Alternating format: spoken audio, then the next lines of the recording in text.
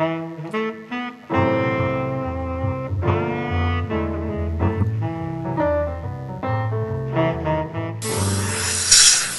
we're removing tooth number 7. There's a ceramic crown on number 7 and it's fractured right here. It keeps, I guess it's broken, it come off before.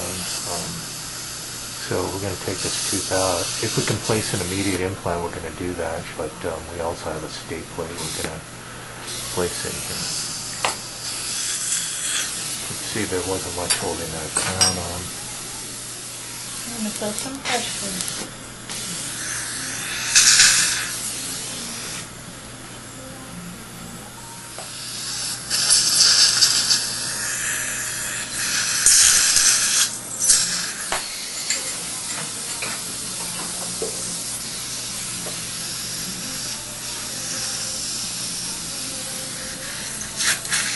Doing all right?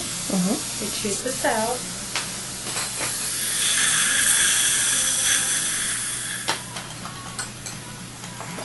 Okay, so we got the tooth out and the stay plate in, and you can see that the tooth on the stay plate is a ridge lap. It's at least tooth colored and it doesn't have pink plastic, but then whoever cut this tooth out really didn't cut it out in the shape of the gingival margin. So we'll be adding some composite to this area to fit over the implant.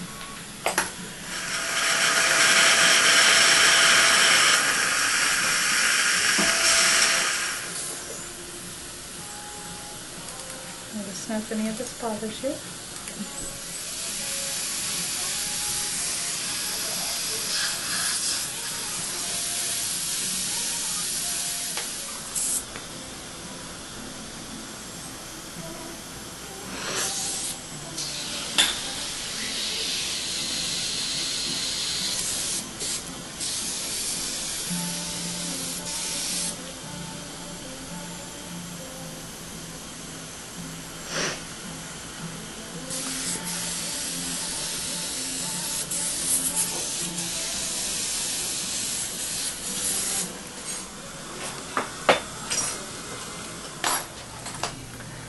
Okay, so what I did is I adjusted the stay plate. I added a little bit to this incisal edge. I added some to the base here so that it would support the papilla. And take a look at it and see how it looks. Okay, so we got this shaped so that it's supporting the papilla and the facial margin.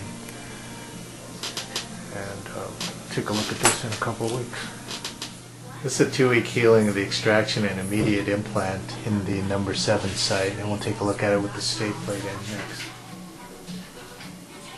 This is a 2-month healing of the immediate implant in the number 7 area, and she'll be ready to go for the restoration in a month.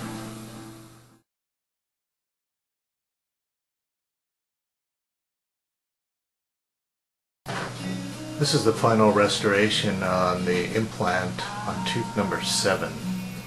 Okay, this is the 16 to 17 month follow-up of the